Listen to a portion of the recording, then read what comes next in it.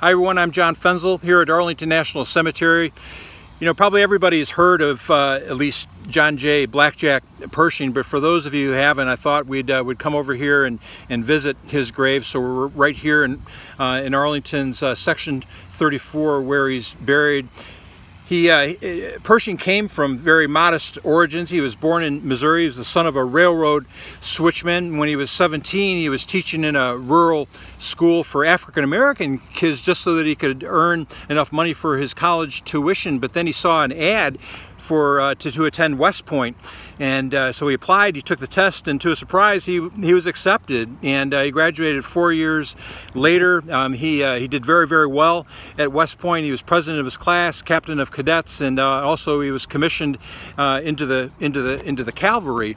In 1898, he led the 10th Cavalry troops up San Juan Hill during the Spanish-American War, and his performance there was noticed by somebody else who we know very well, and of course that was Teddy Roosevelt, who fought his way up San Juan Hill with his Rough Riders. So, you know, and based on that, he then married the daughter of a senator. His name was Frances Warren of Wyoming, and her name was Helen Frances Warren. But Teddy Roosevelt thought so much of Pershing and admired the way that he fought that he was actually promoted over about 862 other more senior officers. He went from captain to brigadier general. And then in 1914, President Woodrow Wilson gave him the task of pursuing Pancho Villa and his band of Mexican guerrillas who were terrorizing the southwestern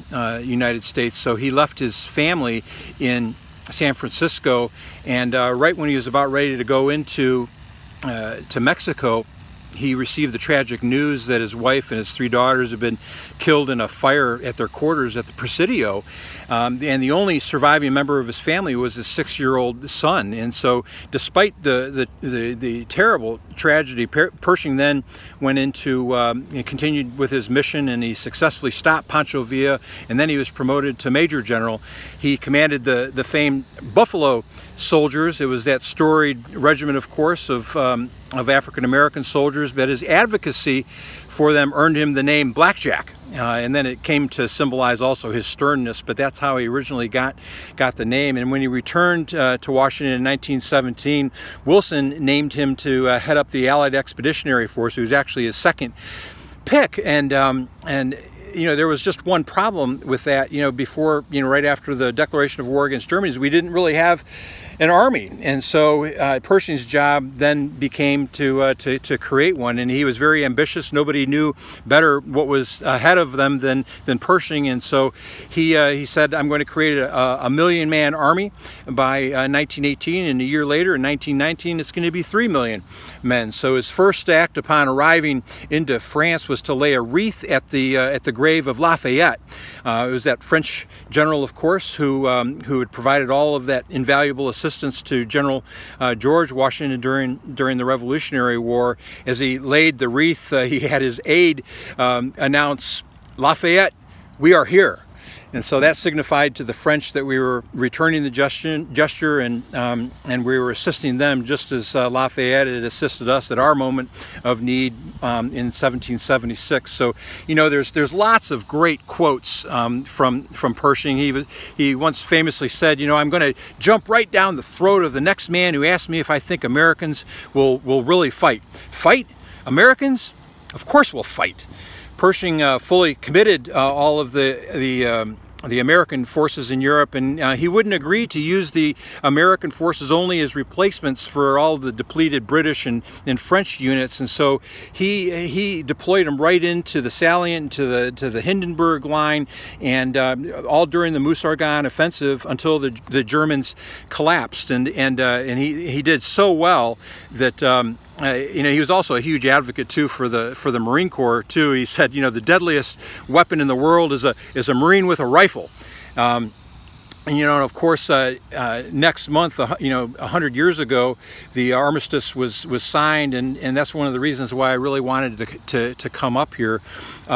And I'm going to show you something else as well. But Pershing returned to the United States to a hero's welcome. He was promoted to the rank of General of the Armies, and that that rank was actually created in 1799 for George Washington. But it was interesting. They found out actually that Washington hadn't ever accepted that rank. So Congress posthumously conferred it upon him in 1776. Actually, it was July 4th, 1776, on our bicentennial, and that maintained General George Washington as the senior-most ranking officer on the nation's roster.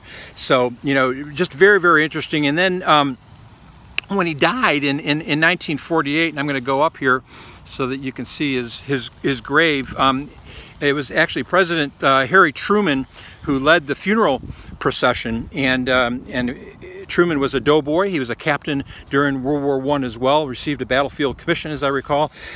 His funeral service was right here at Arlington, and then you can see behind me the route that they took to get here, and he was buried right here on this knoll.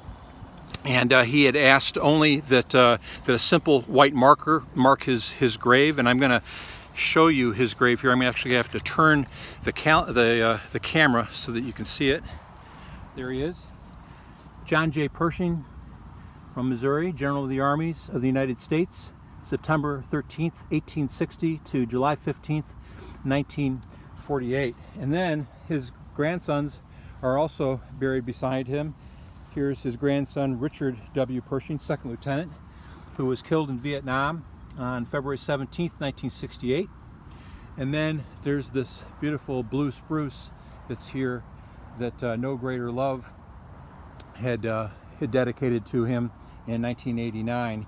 You are remembered, 116,516 brave Americans who died in World War I. And then, back in 2011, I attended the funeral and burial for Frank Buckles, who was the last of the World War I veterans, and he is buried right here. If I can find him, here we go. See Togo West, former Secretary of the Army, is buried here as well. Let's see, where is he? Somewhere. Oh, here he is, over here, I think.